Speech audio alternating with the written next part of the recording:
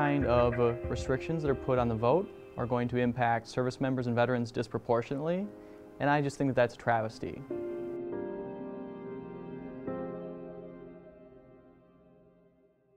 I think that the story of this country is about having your voice heard, and I think that at our best, the story of America is about expanding the franchise and letting people be heard, and I think that I really felt what it meant to work for that and to have made sacrifices for that. It was very difficult to get my absentee ballot mailed in 2008 when I was in Iraq. The second moment that I think was really transformative for me was witnessing the 2009 Iraqi provincial elections in Baghdad. While those elections were by no means perfect, certainly not a model election, they were a start.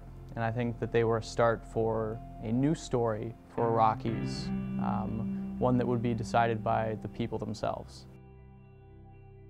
You know, every day in Minnesota, there are kids who go hungry, there are kids that go to schools that are failing them, there are seniors who cut their pills in half to cut down on costs, there are people who are unemployed, there are people who are experiencing homelessness. There are problems that this state has to solve, and every day the people cry out for a government and a legislature that doesn't just look out for them, but represents them. And the legislature's solution to that was to put forward an amendment on marriage and an amendment on presenting a photo ID in order to vote. And I think they are fundamentally out of touch with the needs of everyday Minnesotans, and I think that's a real shame. I tell my story, and I actually went from really never sharing my experiences in Baghdad or Iraq, and really throughout the entire time I was in the military, just because it caused me a lot of pain.